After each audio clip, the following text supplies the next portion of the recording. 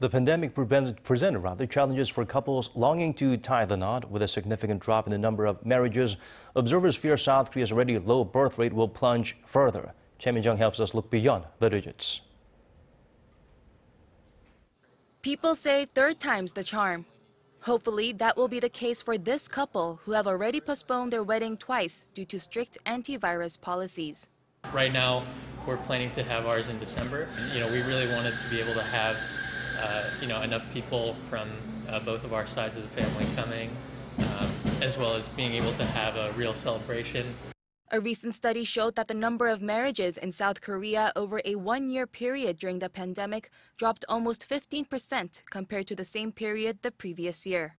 One expert fears that this could affect the country's already low birth rate. In fact, it's concerning that the decrease may persist for more than 2 years. There are also concerns that the decrease in marriages will lead to a decrease in births after 2 or 3 years. This comes as South Korea has the lowest fertility rate in the world. According to a UN Population Fund report in 2021, the average number of births a woman in South Korea is expected to have in her lifetime was 1.1. This is much lower than the global average of 2.4. Planning a wedding is a long-term thing. It's not just about the wedding, it's also about, starting your family together, starting your life together.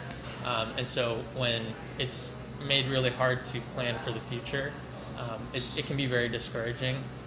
Considering the current constraints, the government has decided to ease antivirus regulations for weddings. In the case of weddings, we've heard a lot of couples apologizing for getting married. Allowing 49 people, or 99 without dining, is a very small number, so we decided to increase the capacity first for those who are fully vaccinated. Many grooms and brides-to-be have suggested that exempting headcounts for the fully vaccinated would be a fair compromise. Choi Min-jung, Arirang News.